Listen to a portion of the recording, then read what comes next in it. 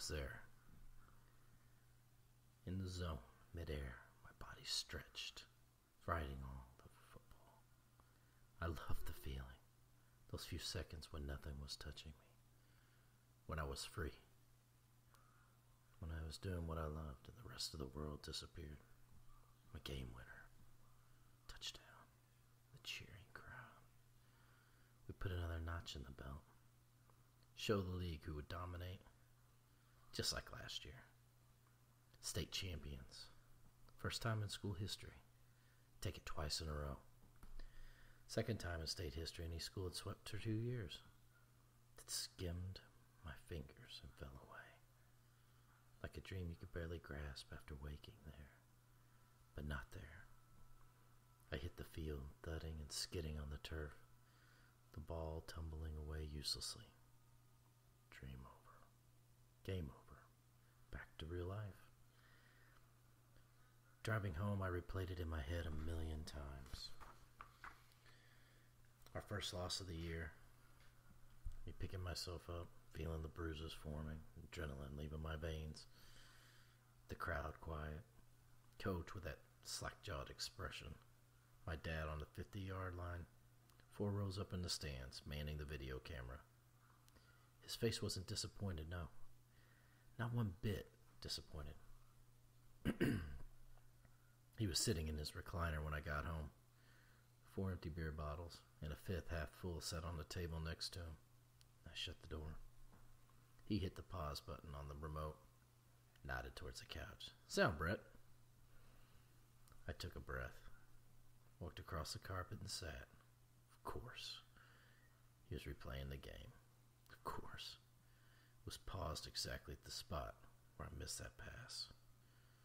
The past 3 years of my life, since I made it onto the Hamilton team, at the start of the freshman year, he'd been paused on every mistake I ever made on the field. He took a swig of his beer. "Perfect, Brett. Perfect pass. Perfect." I couldn't get to it. He grunted, jabbed the remote at the TV like he was poking a fire. He rewound the tape. No, watch." And he hit the play button. We watched the down from beginning to end. "See? What do you see?" My shoulders ached. Me missing a pass. He looked at me. Never happy with anything but total perfection, and his eyes went back to the screen. "Why, though? Why did you miss it?" My knees were killing me. The only thing I wanted was to zone out, but no. He had to teach me. Show me everything I wasn't. Show me everything he'd never been. I'm tired. I got the train in the morning. Can we do this tomorrow? He nodded, chugging the rest of his beer and getting up. "Yes, we're going to do this tomorrow, but we're also going to do this tonight." And he pointed at the screen as he passed to get another beer. "What do you see, Brett?" I saw a long pass. I heard him pop the cap on a fresh one. He walked back in and sat down, tipping the bottle at me. "Can't always be someone else's fault. You're late on the snap, look." And he hit rewind and played it again. "See? That half a second meant you would have been there where you should have been. It wasn't a long pass. You should have been there." My father was an avalanche of ice spilling over me. But instead of stinging and burning, I was just numb. He was relentless, obsessed. It was one pass, Dad. He finished his beer. Less than 3 minutes from full to empty, and he shook his head. "Exactly one pass. Losers lose, and you lost because you didn't pay attention." I grunted, glancing at his beer bottle, still clutched in his hand. "You didn't happen to notice the 4 I caught? Or maybe that I went 97 yards? Or maybe that my room is full of trophies?" "Don't start with that bullshit, Brett. I'm tired of your attitude. On top of that, I know you're failing math, which means no football." He shook his head and tried to take a swig of the bottle, which was empty. He looked at it, irritated, and tipped it at me. "Yeah, Coach called. You're failing. I don't know what your problem is, but we've got a scout from UCLA coming to look at you next week. And I'm not going to let anything ruin that, including tonight. What if he'd been there? What if he'd seen it?" "You should give My dad a penny less than $1,000,000, and he'd bitch about that penny. And I knew he really didn't want to know what my problem was, and if he knew, he'd flip. He would have seen me miss a long pass. He shook his head and his eyes bleary. You want to be a smart ass? Fine. Grounded for the weekend. Forced manual labor. Go to bed. Dad, hey, come on. So I should have caught the pass. I'll watch the tape tomorrow. I'll work on the snap. He shook his head. Grounded, at least until you buck up. And he raised an eyebrow at me. Lose the attitude, huh? This isn't Little League. You're not playing with a bunch of little pukes with no talent. You're a champion. Relentless. Never ended. There's a party tomorrow night. The whole team's going to be there. Please? I said grounded, and he held out his hand. No phone either. Not until you bring that grate up. I bit my lip, tempted to stuff the phone down his throat, but I handed it over. He threw it on the table and went back to watching the screen.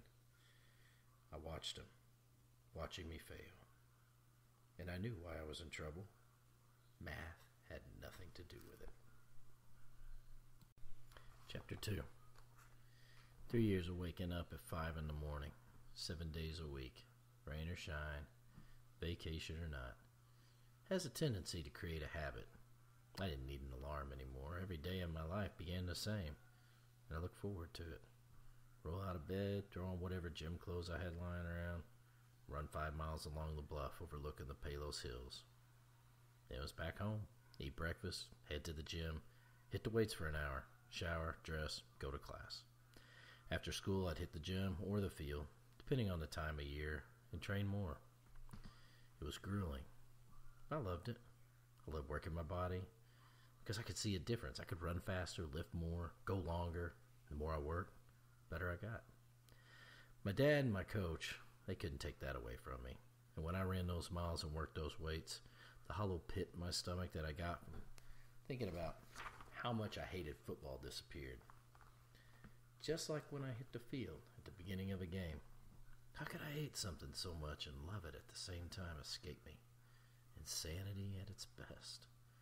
And after a weekend doing forced manual labor to pay for the ultimate sin of not catching a ball, I caught up with Mike Jackson, otherwise known as my best friend and teammate.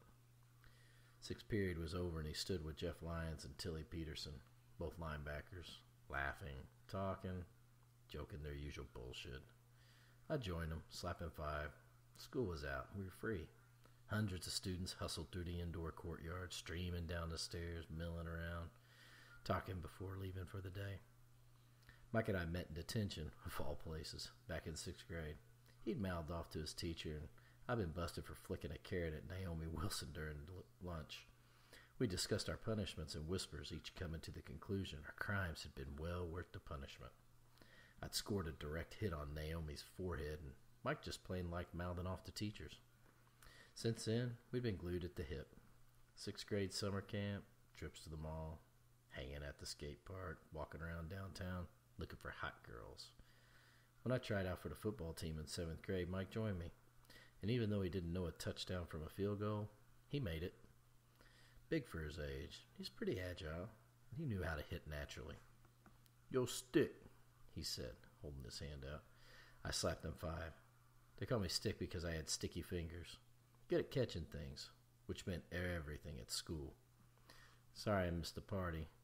Dude, I tried to call you like 5 times. It was awesome. I shrugged. He knew the story without me having to tell it. The pass? He really grounded you because you missed the pass? I nodded. Jeff laughed and punched my arm. Hey, check it out. Show's about to start. What show? He leaned close and pointed across the way. See Donnie?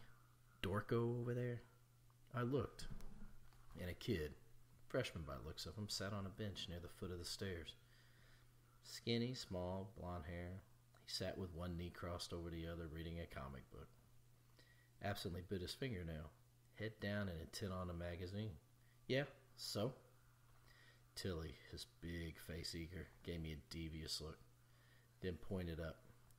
4 more guys from the team. One of them Lance Killinger, our infamously egotistical quarterback. stood at the railing of the second floor, looking directly down on the kid. Tilly made eye contact with him, barely nodding. They laughed and gave a thumbs up. Tilly put 2 fingers to his lips and let out an ear-splitting whistle. Everybody in the place stopped. The whistle echoed off into nothing. Everybody stared at the huge linebacker. And at the sudden, quiet, kid looked up, his eyes going to Tilly. Then Tilly smiled, pointed a massive arm at all the kid. All eyes went from Tilly to the boy, just as the guys upstairs released what they were holding. I watched as 4 eggs fell glinting white that afternoon sun like a silent, graceful missile. If one thing's true, most athletes are above average when it comes to hand-eye coordination. All 4 eggs exploded on the kid's head and shoulders. The cracking noise echoed as the slimy yolks cascaded over him. Tilly slapped his hands together, pumping his fist and bellowing through the courtyard. Ladies and gentlemen, now that is direct hit. Fucking awesome. Laughter erupted, and I stood there as it continued. Some people, mostly girls, they voiced their disgust, but nobody did anything about it. Of course they didn't. This was school. Nobody ever did anything. I looked at the kid, expecting him to do what he didn't do. He didn't do anything. He sat there unmoving, egg dripping from him, no expression on his face, his eyes on Tilly. Then he looked down to his comic book, slowly turned the page, and resumed reading. Jeff laughed. Oh, awesome! Tilly was so typical. It was disgusting. I shook my head, hating myself in an instant for being just another person who didn't do anything. Tilly was joker of the team, but after 3 years of it, the thin line between fun and just plain mean was blurring. Hey, what did he do to deserve that? Tilly crossed his eyes at me. He was born, dude. That's why. Don't be an idiot. Hey, Till, you're an asshole. He laughed, slapping my shoulder just hard enough to let me know who was running the show. Jesus, Stick. Put up your angel wings away, huh? Stop being a bitch. I looked at him. Suddenly I hated him. I never really had much respect for the guy, but now, looking at how much enjoyment he was getting out of what he'd done, I would have loved to see him go head-to-head with a speeding train. I faced him. Hey, I got a question for you, Till. Why you always do stuff to guys who can't possibly beat the living shit out of you? It took a few seconds for him to understand that I'd questioned the basic rule of what being a complete dick was all about. I nodded when he didn't answer. You know Darren Sandwick? He was in science with us last year. You know, the guy with 5 black belts in jiu-jitsu? Fights in a cage every month out at the casino? Yeah, him. The guy who could destroy you in less than a minute, I said, staring at him. He still didn't answer, and I went on. Why don't you pull that crap on him? Tilly smiled, but there wasn't a smile in his eyes. Our football team, just like any other team, had a pecking order, and I just pecked the wrong way. It's a joke. Come on. Not really, Till. It's not. It just shows you're a pussy. And you're mean, I said, and turned around and walked away. As I did, I glanced at the kid, and he stared at us. Completely neutral look on his face. He had no chin, big dark eyes, and pale skin. Then he slowly closed his comic book, put it neatly in his egg-splattered backpack, got up, and walked out the doors like nothing had happened.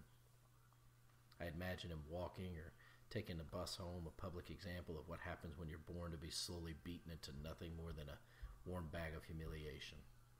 I knew what the kid's life was and what it had always been. One look at him and anybody would know he was the butt of every joke, the target of endless pranks. And I couldn't imagine how he could live with it every day. The eyes on you, the laughter, always expecting something to happen and knowing you were too weak to do anything about it. A part of me understood why guys like him came to school and put bloody holes in things with high-caliber weapons. I heard running feet from behind and turned. Mike came up to me. Hey, I said. He glanced back at the guys. Hey, what's up with you and Tilly? I pointed out the doors where the kid had gone. You're good with that? What, the kid? He said, shrugging. Lighten up. I wondered if Mike was changing into something I didn't know or if I was the one who was changing. So you are good with that? Hey, I'm not the bad guy here. I didn't have anything to do with it. He smiled then. Watching isn't a crime, bro. No, it's not. But I don't think it bothers you, and that bothers me. He smirked. Since when does anything bother you? You're like a little tin soldier doing exactly what he's told. Can't you ever just have some fun? I could have fun, but I wanted to walk up to that kid. Make him somehow feel better. But I didn't. Couldn't. I never did. I just shut my mouth, did what was expected. Mike was right. I was the best high school wide receiver the state of Washington had ever seen, and I needed to protect that. That's not fun to me. Well, you're putting it all on me, and that's not cool. I thought of my dad and of Coach Williams, of math. I know you wouldn't do that shit, but when is it all enough? When is it too much? And he studied me, a question in his eyes. What are you talking about? Everything. This whole school, the team. Sometimes it seems like it's just all fake. Like a pretend world, like we're something better than all the dregs. Isn't that what Coach tells us? That we're better than everybody else? Weekend that bad? Mike knew about my dad, the real dad. Not the greatest, most cool sports dad to everybody in the outside world. Let's just say the Coors Light stock isn't going down. Chapter 3. The next day, Coach Williams' massive frame darkened the doorway from his office into the gym. His voice bellowed over the screeching tennis shoes and bouncing balls. Patterson, in my office, now. I looked up mid-shot, the ball frozen in my hands, and I watched him disappear into his office, slamming the door shut. Mike pivoted inside, stole the ball, and landed a crazy weird hook shot. Free period was almost over, and I hadn't even broke a sweat. Not until I heard those words. Mike laughed. Come on, Sticks. Stay on the ball, man. But most seniors had a free period, and instead of going to study hall or the library, I shot hoops to get my mind off things. Crap. Mike dribbled the ball around me and landed a perfect layup. Go, man. He'll have you cleaning his toilet with your tongue if you don't. I walked across the gym knowing Mike was right. I reached the door and knocked. Get in here. I opened the door. Coach Williams sat beside his desk, hands clasped over his fat belly, Nike visor perched high on his forehead. He'd played 3 years for the Dolphins back during the Stone Age. Coached like an ex-NFL player on crack and didn't take crap from anybody. He lived and breathed football, and I would have bet $1,000 his DNA code was strung together with a pigskin. Hey, Coach. He pointed to the chair. The chair could either be a good place or an incredibly bad place.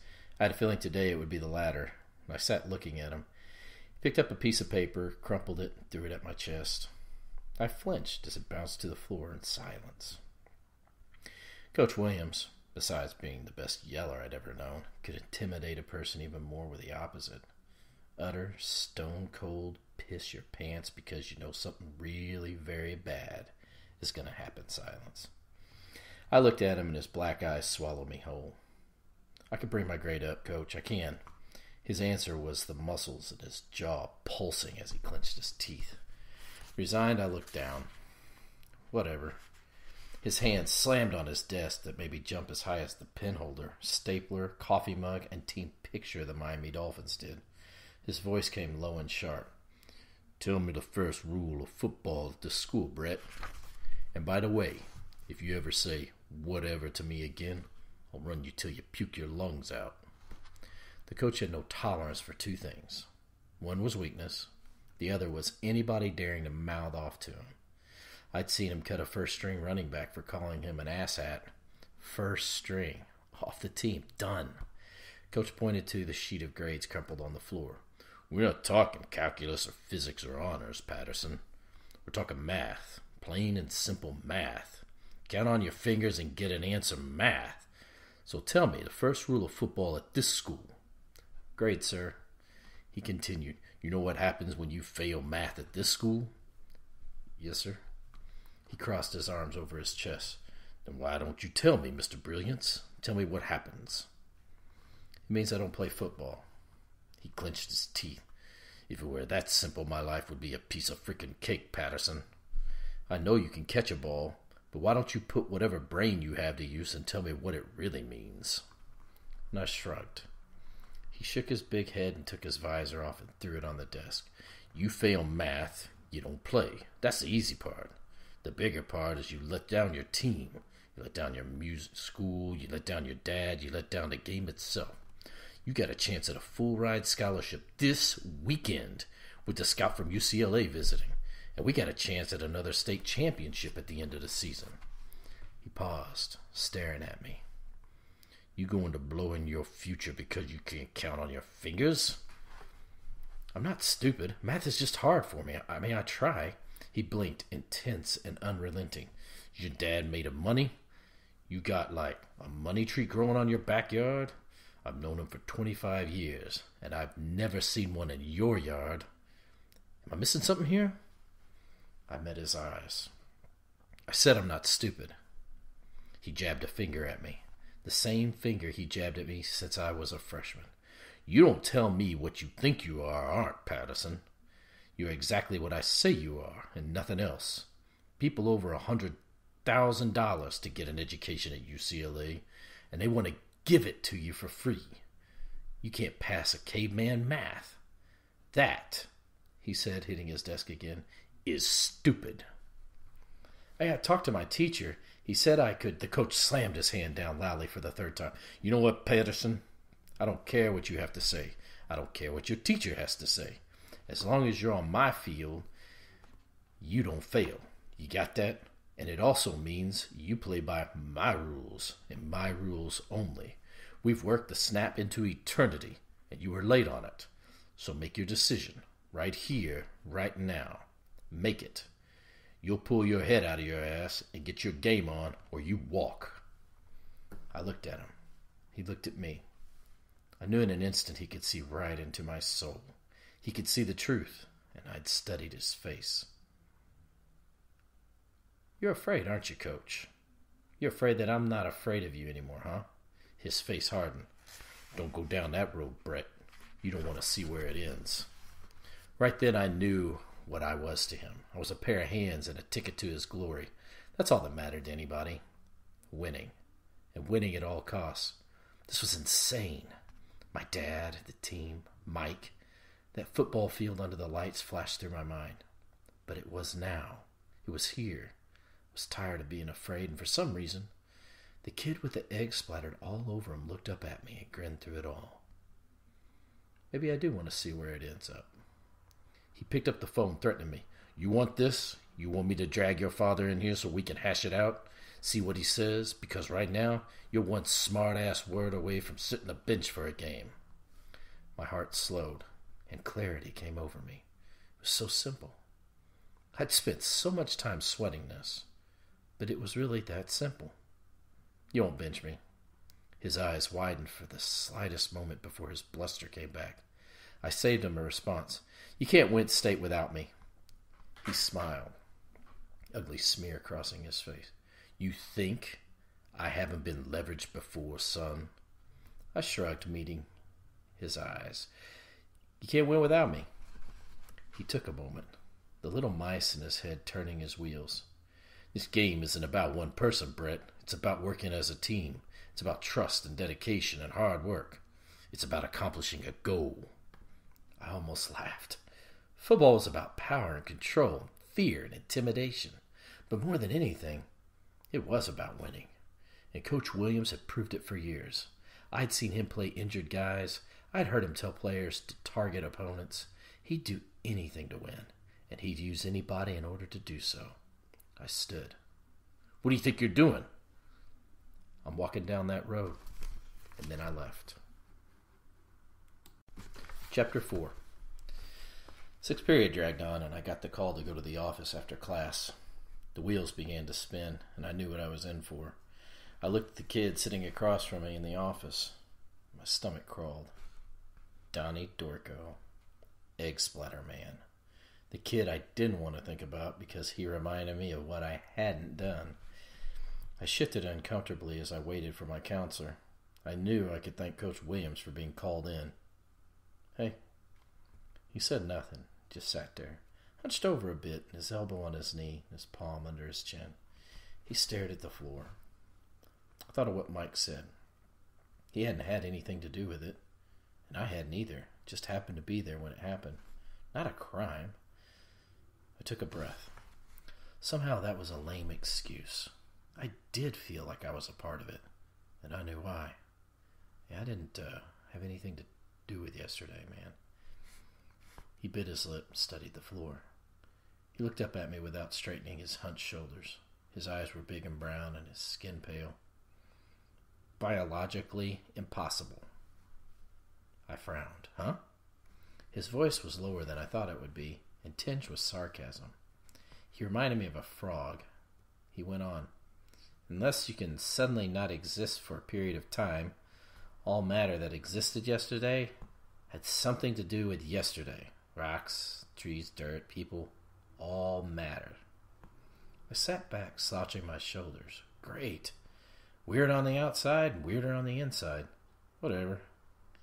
He kept those eyes on me but said nothing. I clenched my teeth, frustrated.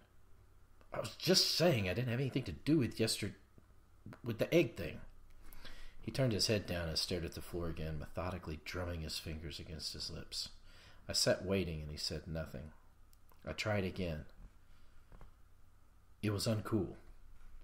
When he finally spoke, his voice was deadpan, completely unemotional and awkward. He blinked.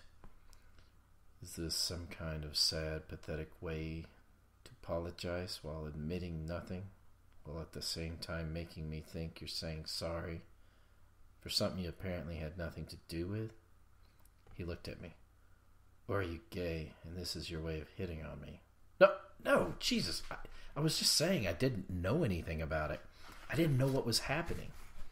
He nodded, resumed his hunched-over position. It's fine to be gay, but I'm not a homosexual. Sorry. I looked at him, and I could tell for some odd reason that he wasn't being sarcastic. I'm not gay, and I am sorry. I should have stopped it. Stopped what? The hands of time? Sun from rising? Idiots from being idiots? I propped my head back against the chair, closing my eyes. So, what's your name? Preston Underwood. Why are you here? I'm an undercover agent. There's a drug ring here at the school, giving the principal a report. I blinked and then looked at him. I hear drug rings are a real problem here. Mexican cartel? He looked across the office at the receptionist. No. They use idiot football players as mules to traffic their product. I laughed. Most people don't recognize a sophisticated sense of humor like mine. Why are you here? I'm here because I made a decision. First time for everything. Funny. I wasn't joking. I smiled. You know you're weird, right? Yes, he said. And I know you're an ignorant asshole. Weird versus ignorant asshole? Weird always wins. I said I was sorry. He shrugged and sat up. His fingers were longer and slender, and he slowly tapped his knee with his middle finger. And I accept your apology. But that does not make you an ignorant asshole. I felt better for some reason. At least he was honest. Fair enough. So why are you really here? My counselor thinks she needs to counsel me. About what? Your sophisticated sense of humor? No. She needs to think that she's doing her job, so I come twice a week. I don't like disappointing people because I have an abnormal trait called empathy. Why'd you make a decision? I didn't know where to start with this kid, so I didn't. I slouched in my chair. I don't know. Just tired of everything. Coach was busting my balls because I'm failing math, which means I can't play ball, which means it's a big pity party for him and my dad. Why are you failing math? I frowned, wondering why he was interested in the least important thing about this whole deal. Because I suck at it, I said. I didn't want to talk about it because all the things I could do well, math truly wasn't one of them. It wasn't that I was slacking. The numbers just didn't fit in my head right. So are the drug smugglers, if they are not Mexican cartel? I was joking. Yeah, I know. It was a way to change the subject. His eyes went to the clock. 9 minutes, 37 seconds. What? He looked at the clock again. How long have I been sitting here? I'll miss the bus. Where you live? Downtown. The only people I knew who lived downtown were homeless, crazy, or drug addicts. Huh? He frowned. Huh? What? Where downtown? The river's edge. Where's it? He stared at me for a moment. You are stupid, aren't you? What? Never mind. It's on the river between Maple and Monroe. I wonder what this kid was all about. I'm seeing my counselor, too. He's going to try to convince me to undecision my decision, even though I'm not really sure what I decided. If you're done when I am, I'll give you a lift home. He looked at me, and there was a shadow of caution in his eyes. No thanks. Mr. Reeves came out of his office, saw me, and motioned, and I stood. See you around, I said, and then went inside. Chapter 5. I didn't know Mr. Reeves that well. He'd taken care of a few class changes for me overall. He sort of came off as the kind of guy who didn't have much to say about anything. One of those ghosts in the hall who made an occasional appearance. You wanted to see me? Yeah, Coach Williams called me after your meeting today. He's concerned. I sat down. I know. He studied my face. He relayed to me that he is worried about your attitude. No, he's not. He's not? He could give a shit about my attitude. He looked down at his desk, and I gave it a 75% chance that the next words out of his mouth would be for me to watch my language, no matter how rotten to the core of an apple. Keeping the outside bright and shiny was the most important thing. But he took a breath, his eyes returning to me. And what was he worried about? My respect scale rose. Maybe he was cool. I hitched my head toward his door. That glass case out in the office? The trophy case? It's the only reason I'm sitting in here. He sat back. Coach Williams told me you were failing math. That to me is a concern. I laughed. I suppose if me failing math were a concern, my math teacher would have called you. But he didn't. Coach did. Coach Williams also told me you become rebellious. I looked around the room searching for the unusual signs. They were there. Poster of the basketball team, school colors on the walls, an old picture of him playing college football, 2 framed newspaper articles from last year highlighting a win of some sort. I smiled. You play ball? Satisfaction spread across his face. Actually, I was a receiver for the Oregon Ducks back in the day, 2nd string, but it was the experience of a lifetime. I'll bet, I said. So you're here to convince me to do what I need to do to put another trophy in your sacred little case, too. The 3-minute friendship we had disappeared, and his face hardened. I think you make assumptions, Mr. Patterson. Coach Williams, but I stood. Coach Williams is a douchebag, and I'm done talking. And then I moved to the door. Yes, he is. And I turned back to him. What? He nodded. Yes, he's a douchebag. Will you sit down, please, Brett? I'm not your enemy here. I gawked. You do know that I could tell him you said that, right? Hey, Coach Williams is well aware of how I feel about him. Yes, I played sports, but no, I don't care about that trophy case. Then why am I here? He gestured to the chair. Why don't you sit down and tell me? Chapter 6. I closed the door behind me. Preston was nowhere to be seen, and I stood there for a moment, tempted to wait, when his counselor's door opened and Preston walked out. He looked at me. What are you doing standing there? I just got out. He hitched his backpack higher on his shoulder and walked past me. And all the world's problems solved in 20 minutes, he said.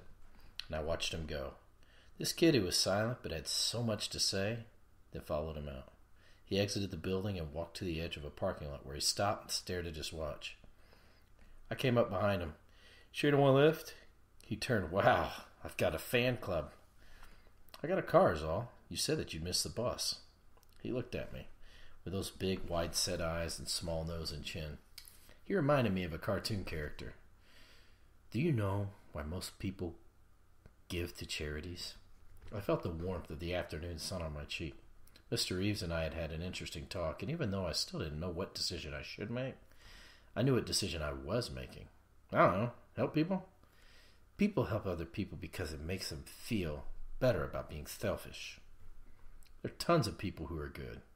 He smiled for the first time I'd met him. I wasn't talking about tons of people. I was talking about you, he said, and then walked away. I'd never been a glutton for punishment, but I couldn't get the image of him sitting calmly with an egg all over him out of my mind.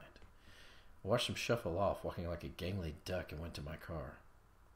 Got in, turned on the ignition, put it in gear, and drive. As I drove out of the parking lot, I couldn't help myself. I pulled up alongside him and rolled the passenger window down.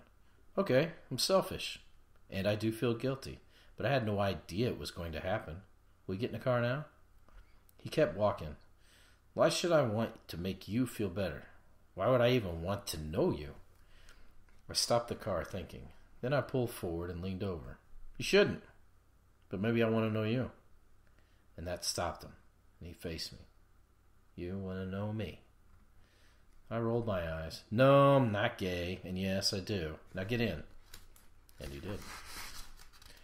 Where's your place? He buckled up. I'll show you.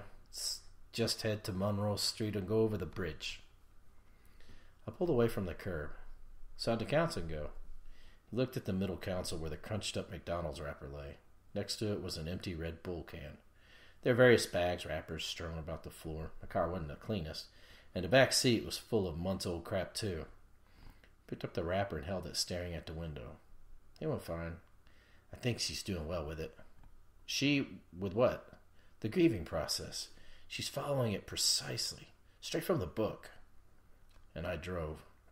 Did she lose somebody? No, I did. State wants to make sure I'm coping correctly, so I check in with her.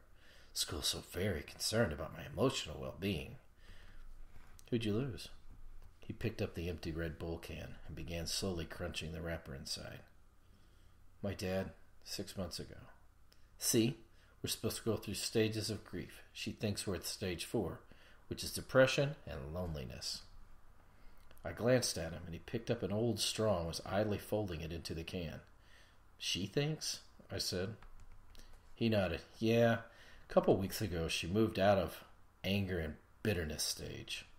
She? I'm confused. You're not grieving about losing your dad? Of course I am, just not the way she needs me to. Why don't you tell her that? He inched his hand toward a gum wrapper, hesitated and picked it up, rolled it into a ball. Into the can it went. Why should I tell her? I don't need her help, and I don't feel like arguing about where I'm in her process. Well then, tell her you don't need counseling. It's just a check-in, like mini counseling. I have a regular counselor. He thinks the same thing, though. I think they talk.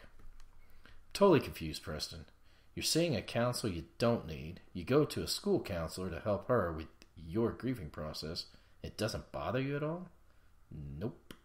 Why? He stuffed the used napkin in the can, twisting and turning it.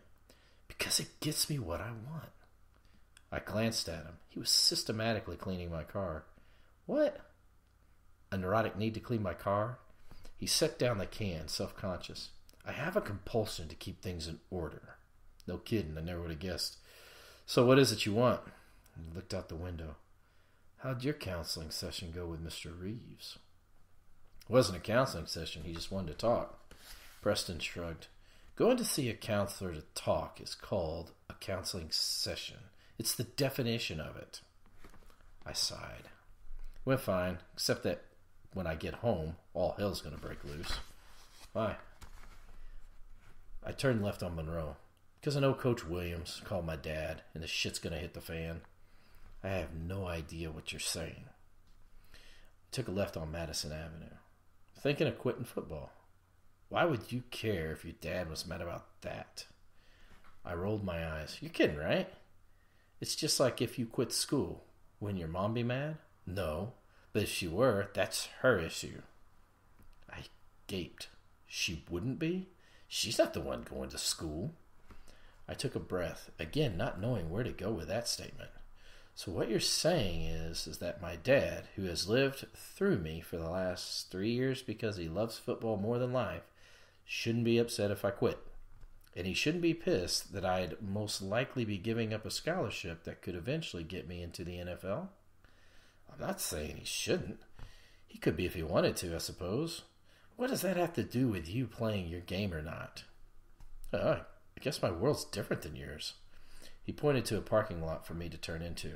Only because you want it that way. I pulled into the lot. Nothing is the way I want. What if you told your dad that it's none of his business? What if you ignored everything he said? What would he do? I smirked. You don't know my dad. Would it make you feel bad? Bad? Yeah, like bad, like a bad person. I don't know, Preston. You lost me. How is it his business? I stared out the window. He'd make it his business. He studied my face with those big eyes, and it made me uncomfortable. How? he said. He just would. He opened the door. Thanks for the ride. I glanced around the empty parking lot. Clinker Dagger, a fancy restaurant, stood off to the left. You live in a parking lot? No, he pointed. There.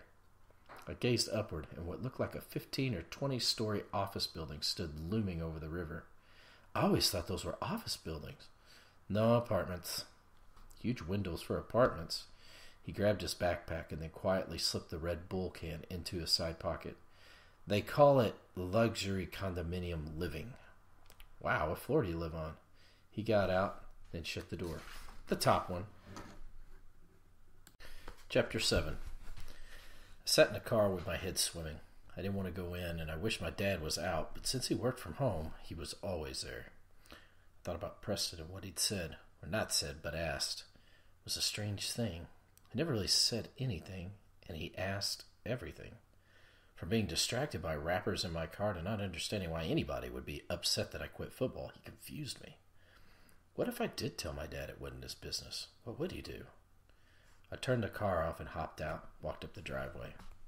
He was sitting at the kitchen table reading the newspaper and drinking a beer. This wasn't a day after 4 o'clock when he didn't have a bottle in his hand, and our house wasn't big enough to hide in or for me to go to my room without him knowing I was there, so I did what I knew I should. Hi. He looked up. Yeah, Coach Williams called. I leaned against the kitchen entry. Yeah? He set the paper down and took off his glasses. He was a big man, but not huge. I got my height from him, and at 6'3", he was an inch taller than me. He didn't have the build of a football player, but back in his day, he was. A receiver, he was just like me. He'd been good, great, from what I'd heard. Got a full ride to Washington State University, but then blew his knee out in his first season. End of story. Now I was a business consultant, and he looked at me. I spoke to your math teacher. Not much for football players, but you'll be fine to play if you get extra credit done, he said, and then squinted at me. And by the way, you're grounded for disobeying an order. Don told me what you did in his office. Don was Don Williams, or Coach Williams, and I rolled my eyes. Lucky me that they would be bromance together. Dad, he was totally out of line. I already talked to my teacher. I talked to Mr. Reeves. I did everything I was supposed to. There was no problem with anything. The guy just gets off using his power to crap on people. He put his glasses back on and picked up the paper, talking to it instead. We have 5 games to take in the state championship, and you hold the key. Roger Sylvia, the scout from UCLA, is flying up for Friday's game, and you know why. He wants to meet, and I arranged to get together here on Saturday. I'm pretty sure he's coming with an offer. I stood in the doorway staring at him while he ignored me. Sometimes I think he literally didn't hear a fucking word I said. And what if you ignored everything he said? What would he do? Preston's words came to me, and as I watched Dad, I didn't know what to do. As far as he was concerned, I didn't get to have an opinion or on what I wanted to do. I'd spent the day listening to one man hammering it into me, and now I was listening to another man treat me like I was a chess piece in his game of life. Everything rolled around in my head like a spinning bingo basket. I didn't do anything wrong, Dad. He took a swig of beer. Keep your eye on the goal, Brett. Anger boiled through me. What goal is that? My goal or your goal? He stopped mid-swig and then laughed. You keep this up and you'll be grounded for the rest of the year. Be a smartass somewhere else, huh? There are much more important things going on than how you feel about being put in your place. Quit whining and be a man. I was tempted to grab that beer and shove it down his throat, but I didn't. I turned around and went to my room. Invisible things don't talk, so I didn't. Chapter 8. Football players wore their jerseys to school on game days, just like the cheerleaders wore their uniforms. Banners strung across the hallways supported and celebrated the team. An electric air filled the school with an underlying hum of excitement. The Saxons would be kicking ass and taking names. In the first 5 games of the season, we'd outscored our opponents by a total of 53 points. I'd caught 21 receptions for over 400 yards and had scored 6 touchdowns. My high school career included more completions and touchdowns than any other player in the history of the school, and I was well on the way to holding a state record for yardage. We'd taken state last year, and if we had took it this year, the consecutive wins would be the first in the history of Hamilton High School. I was a star. Lance Killinger, our quarterback, caught up to me in the hall after second period. Killinger and I didn't like each other, and it was well known that we didn't. It all started when he was born, came out of the hatch looking down on the world. And for however much he thought this crap didn't stink, it did. But he could throw and I could catch, and no matter how much of an arrogant ass clown he was, that's all that mattered to anybody. He was the kind of guy I'd be happy to never know, but we flowed together on the field like twins. He bumped my shoulder looking at my t-shirt. "Where's your jersey, Stick? You forget it?" I had 4 minutes to get to class. "Nope." "You slacking? Skipping weights in the morning? No showing in practice yesterday? What's your deal?" "Been busy's all." "Gotta represent, man. We're the kings of this school."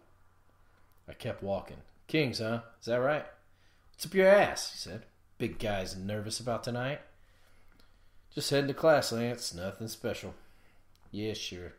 Heard a UCL scout us to be here. Wow for you. Even though I can nail a dime at 40 yards, and the only reason you're good is that I hit your chest every time." And I faced him. You know what I've never told you?" He met my stare, and the challenge was right there. "What is that, Stick? You want to tell me something?" I thought of everything I wanted to say but hadn't. What I wanted more than anything was my fist punching his face inside out. "I wanted to tell you you're an awesome quarterback, and I know you're going to kill it tonight." He paused, a question in his eye. "Yeah, sure. You know what? West Valley equals big time fail. They suck." "You got it," I said, taking a quick left into my class. Sixth period let out and I hustled to my car, and as I neared, I saw Preston standing next to it. He was staring at something at his feet.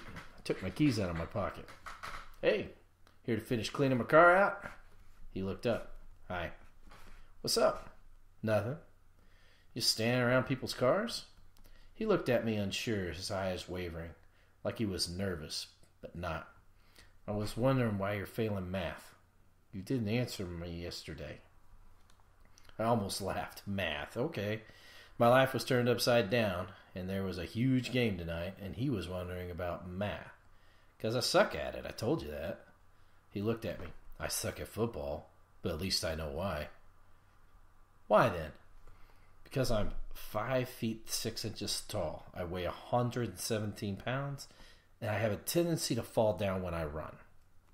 I stared at him, wondering where he'd come from and why. "Well, I just suck at it. The numbers get all jumbled in my head." "I could probably help you if you want me to." "Why? I thought you didn't want to know me." "Because I'm brilliant." I laughed. He cast his eyes down. "Cool. Anyway, good luck with the game. Bye," he said, turning and shuffling away. "Jesus, Preston. I wasn't laughing at you," I called to him, but he kept walking. "I was laughing because you say shit that's just so out there, man. Stop. Stop. Come on." He did stop. Then he turned and faced me, his hands stuffed in his pockets and his shoulders slouched. I pointed to the passenger door of the car. "Get in. I need my car cleaned." His eyes brightened. "Really?"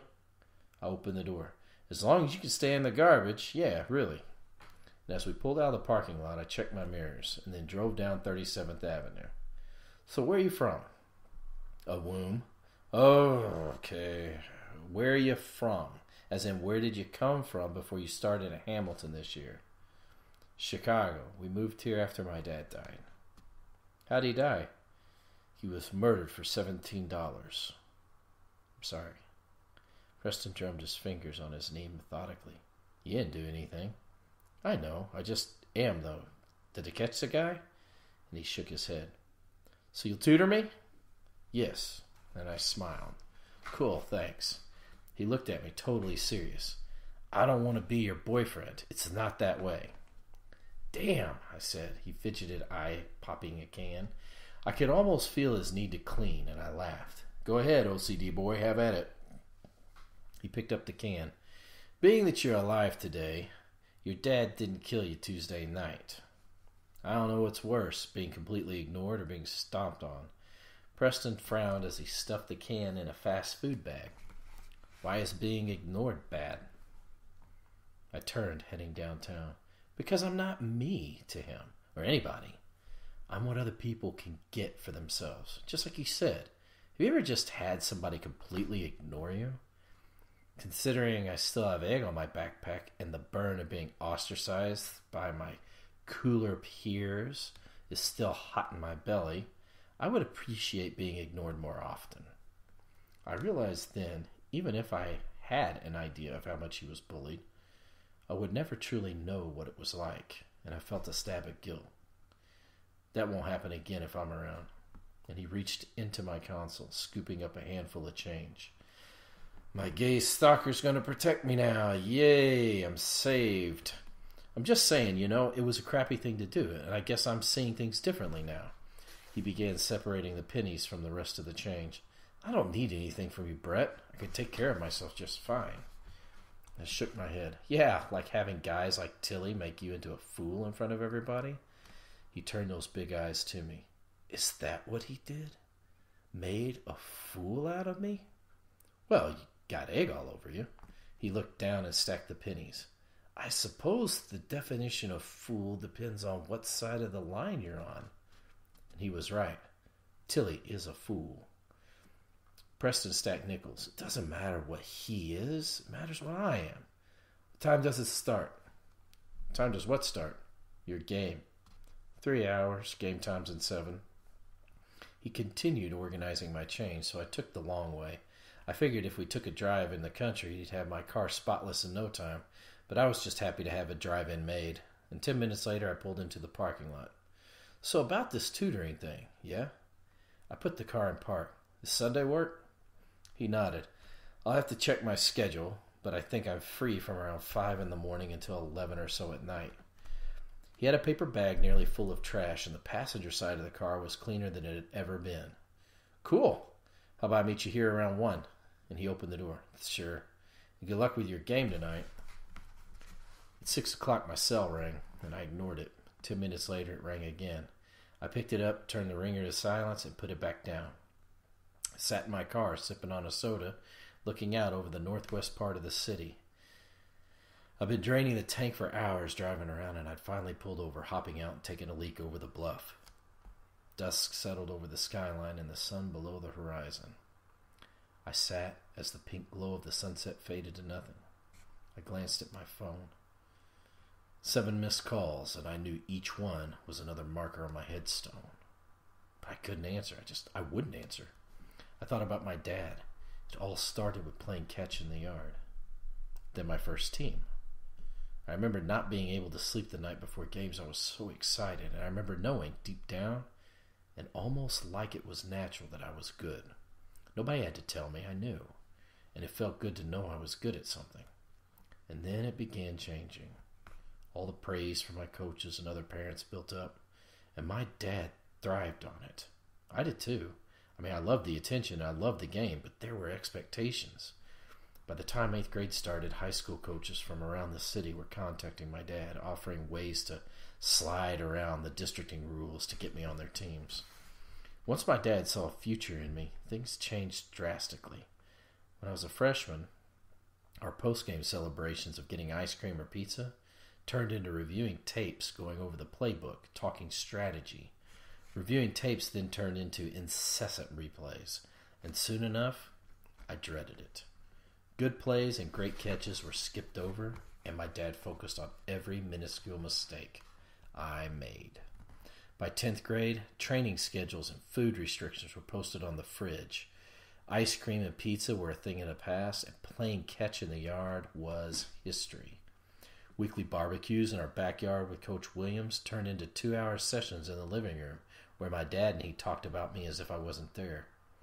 All those years of pushing, all those years of my dad telling me what I wanted and what I needed.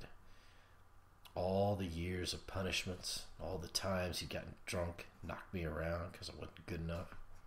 Football was everything in his life. And fortunately for him, he had a son that could live his dream. But it wasn't my dream anymore. I felt like he'd snuffed it out along the way. From up on the bluff, I could see Joe Albee Stadium in the distance. At 6:30, the stadium lights blinked on. Half an hour till kickoff. I closed my eyes and I could hear and smell and see everything. The locker room, the echoing voices, the excitement, muffled sound of an announcer's voice welcoming the crowd. Coach Williams could come in and give his talk, not really a talk so much as a sermon from the pulpit of the gridiron. He'd tell us 100% wasn't enough. He'd tell us second place is loser's place. And this field, his field, was no place for pussies.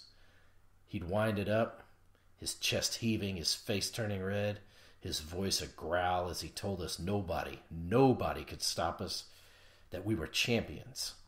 It was the one thing Coach was awesome at, pumping us up, getting us ready to smash. Our opponents will not just lose, they will have their souls ripped from them. They'll feel what it's like to be crushed under the boot of the Saxons, and we'd make it happen. We're the rulers of this league, and there's nothing that'll stop us. Each and every one of us, he'd say, would show the world what it meant to be the best. I opened my eyes and looked at those shining lights making an oval around the stadium, and I laughed. No, Coach, we wouldn't. I wouldn't. I'd sit in my car and wait for the end of the world, because I was done with people telling me what I should do for reasons I didn't care about. I was done having people ruin the thing I loved the most. At 7 o'clock, I flipped the radio on, tuning into the game, and for the next 4 quarters, I listened to the Saxons get their asses whipped. Chapter 9. I shut the car off in front of the house and picked up my phone. 17 missed calls and 10 unread texts. 5 from my dad, 1 from my coach, and the rest from the team. I saw the curtains move, and in the next moment the front door opened and my dad stepped out, his frame outlined by the light from the living room. He stood there and his arms crossed over his chest. My shoulders tightened and I took the keys from the ignition and got out. As I reached him, he didn't move. He just stared at me in the darkness. You do know what you've just done, right? He said. I took a breath. I made my decision. He uncrossed his arms, running his hand through his hair. No, you didn't. You just screwed yourself, Brett. That's what you did. I screwed myself, or did I screw you? That's enough. What's enough? Does it matter what I think? His slurred words. Coach and I had a meeting after the game. Nobody knows what's going on. He told the scout you came down from food poisoning and couldn't play. Sylvia still wants to meet tomorrow, 10 in the morning here. I'm done playing. He clasped the sides of his head with his hands, looking up. And I don't get or want to get up every fucking day and be a consultant, Brett. We do what we have to do, and you have to do this. You're better than I am. God gave you something. Do you understand that? No, I don't. He grabbed my shoulders, bringing my face close to his. Do you understand that? But the only thing I saw reflected in his eyes was himself, his drunk self. But I didn't feel like getting thrown against a wall or yanked down the hall to my room. Sure, Dad. Okay, I understand. Chapter 10. Dad peeked his head inside my door. Sunlight streamed through the blinds. Come on, Brett. He's here. I turned my TV off and threw the remote on the bed. It was the first time I'd skipped my morning run in 3 years, and I felt like shit about it. Like something was missing. As I stood, I glanced at myself in the mirror, wondering for the thousandth time if I really did want to quit. I walked down the hall and into the living room. Mr. Sylvia was sitting forward in the recliner, his forearms across his knees. He's younger than I was expecting, in his early 30s. He wore a UCLA Bruins polo shirt, had dark, perfectly trimmed hair, and smiled. My dad sat across from the coffee table from him. Mr. Sylvia stood extending his hand. Hey, Brett. It's nice to meet you. I shook his hand. Nice to meet you too, sir. He nodded and then sat down. You feeling better? Your coach let me know you had food poisoning. And I sat down. Yeah, I suppose he did. Sylvia faltered, and his face breaking from his smile for just the slightest second. Hey, yeah, it happens to the best of us, huh? Doesn't matter, though. I've seen all your tapes, and honestly, your numbers stand alone. Fantastic player, but I've seen in my entire career. For all I sucked at math, numbers swam through my head. My records, how many trophies I had, how many touchdowns I'd scored, how much it would cost to go to a school like UCLA, all the things that mattered in life. Thanks. He smiled again. Great. Well, I'm not going to waste your time or mine. He leaned forward. I know you're going to have other schools after you, but would you like to be a Bruin? I could almost feel the excitement emanating from my father. I could see Mr. Sylvia sitting there acting like he was doing me the biggest favor in my life, and I blinked, focusing on his face. I'd made the biggest, boldest statement of my life last night by not playing, and everybody was acting like nothing had happened. No, sir, I wouldn't. The silence of something dying filled the room. Mr. Sylvia's lips parted, but he didn't speak to me. He looked at my dad. Sir, would you mind telling me what's going on? Has Brett accepted an offer from another school? I swear to God I heard my dad's heart constricting. He had to make himself breathe, and after a moment he spoke. No, Mr. Sylvia, UCLA is for Brett. As you know, it's my alma mater. This year's been a stressful time for him is all, he said, then smiled. Call it cold feet, you know? All the attention, newspapers, and now you. He's just nervous. Mr. Sylvia sat back relieved, and he looked at me. Hey, no problem. I've seen it before, and it happens, Brett, but there's nothing to be nervous about. Have you seen the campus? It's great. Sunshine all year round. Southern California at its finest. The fantastic football team with a tradition and history you'll all be a part of. And I stood. Mr. Sylvia, I really appreciate the offer, but I quit the team. I'm done playing football. My dad frowned, and his expression surprised. Almost like he hadn't listened to a goddamn word I'd said for the last 2 days. Now, come on now, Brett. It's just been rough this year. I'm sure we can. Rage exploded through me, and I stared at my dad sitting there like some broken hero pleading for another chance at something he'd never get. Dad, will you fucking listen to me for once in my life? Listen, I yelled, feeling hot tears coming to my eyes. I quit. I'm done. I don't want to play. His mouth hung open. Mr. Sylvia stood. Brett, step outside for a moment. I promise I won't try to convince you of anything. Just a minute of your time. I wiped my eyes on my sleeve, embarrassed and ashamed and sick all at the same time. Sure. Outside, Mr. Sylvia took a card from his back pocket and looked at me. This is none of my business, Brett. My job is to find great football players, that's all. If you're not that guy, that's fine. But take this card. Call me if you change your mind, and we might be able to sort things out, huh? I looked at his outstretched hand and realized he was a good guy. Not a salesman, not a shark. I took the card. I'm sorry about that. Things just... Don't apologize, Brett. Just think about what you want. I watched him drive his rental car away and then went back inside. Dad sat on the couch, his elbows on his knees, head in his hands, and I shut the door. He grunted, looking at the floor between his feet. You happy, son? No. How could you do this? Coach told me to choose a path to walk. I chose. You didn't listen. Nobody does. He took a breath. Immense silence pounded the room in time with the beating of my heart in my ears. I'd done it. I'd taken my first steps down that road. I stood there looking at him. I didn't know what to feel. I loved him. He was my dad. I remembered the first football he'd ever bought me. Cheap rubber Walmart ball that I slept with because he told me I was good at catching it. I was good at something, and the only thing that mattered was that he'd said so. All the times when I was little that we played catch in the street. All the years when it was fun, just him and me. Nobody else. Then it turned into something different. Endless criticism, endless pressure, some sort of future that I had no idea about, and I blinked. Remember when we used to play, just us, out in the yard? Why can't we still be that way? Because you're not a little boy anymore. You're a young man with a future you don't realize, son, and it's my job to guide you to it. When was the last time you told me I did a good job? He clenched his teeth. Brett, for God's sake, aren't we past that? This is serious. I've got to go, I said, and I left. Chapter 10. Sunday Preston met me in the parking lot. He brought a massive black eye with him, still swollen, and it looked like a split-open plum with a blood center red. I shut the car door. Whoa, I said, looking at him. What happened to you? I was doing recon when I was set upon by several criminals. And I smiled. Back to the drug smugglers, huh?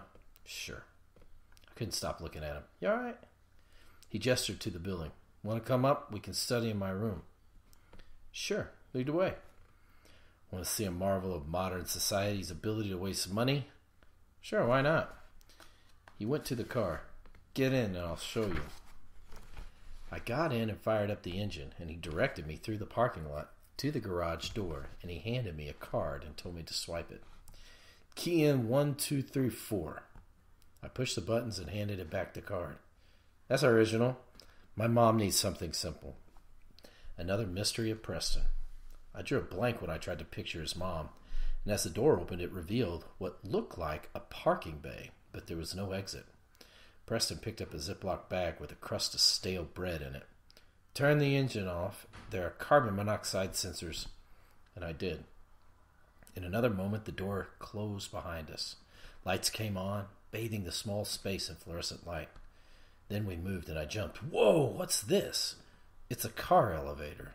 We're going up? I said, looking around. Yeah, to my floor.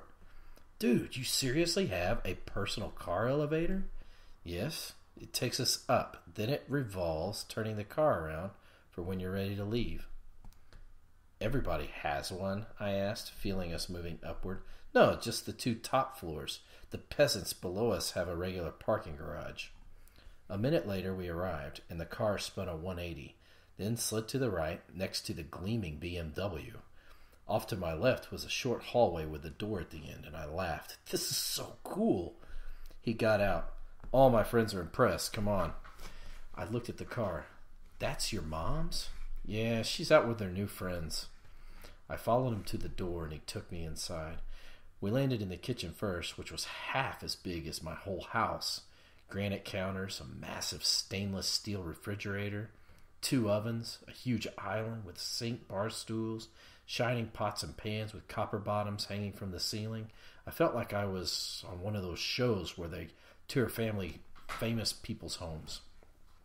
Preston waved as he walked. This is the kitchen. We never use it. He kept going, leading me to the living room. Floor-to-ceiling windows looked out over the city, with the river rushing by 19 floors below. Leather sofas, chairs, tables, paintings, and lamps filled the room, all high-end. Living room, he said. I looked at the paintings, and when I was little, I loved art class. I'd even stopped by a gallery downtown a few times just to stare at all the different works. I recognized one of them now, a Monet. It was of a woman standing on a hillside of flowers, a parasol on her shoulder, and it looked like she was waiting for someone. And I'd always wondered who. Your mom into art? No. Our old house had a Thomas Kincaid print over the mantel. She thought it'd be pretty because there were hidden animals in it. I stepped to the window. Awesome view. He stood next to me. Yeah, that's the best part. Sometimes at night I just stand and look out over the lights. Sort of like staring at fish. Fish? He nodded. Clinically proven to reduce stress. You should try it. I don't have fish. He led the way through the dining room and then down a hall. Neither do I. Most doctor's offices do, though. Sick people are stressed. Yeah, maybe I should go and hang out.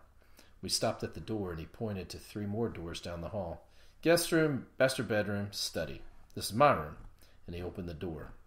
I was greeted by a bedroom bigger than our living room. I'd expected more of the same fine furnishings, but I was surprised. The room was almost entirely empty. A bed with no frame, a nightstand with a clock and a lamp on it, an old desk in front of the massive windows, chair included. On top of the desk was a computer, and next to the computer was a small CD player. Next to the keyboard was a smartphone with a pair of headphones plugged into it. Next to the desk was a mini refrigerator. I turned a circle, taking in the only other piece of furniture, a dresser. 4 posters clung to the walls behind his bed, which faced the bank of windows looking over the city. All comic book posters. The Hulk, Captain America, Spider-Man, and Batman. You like comics? I collect them. Cool, I used to read Superman. He pointed to a door next to the closet. Bathroom's in there if you need to go. Thanks, I said, studying his room. The posters were hung perfectly level, spaced evenly apart. His comics were in a neat pile on the shelf, and his bed was made. Not a crease on it. The smartphone was placed in line with the keyboard, and the keyboard was centered perfectly in front of the computer.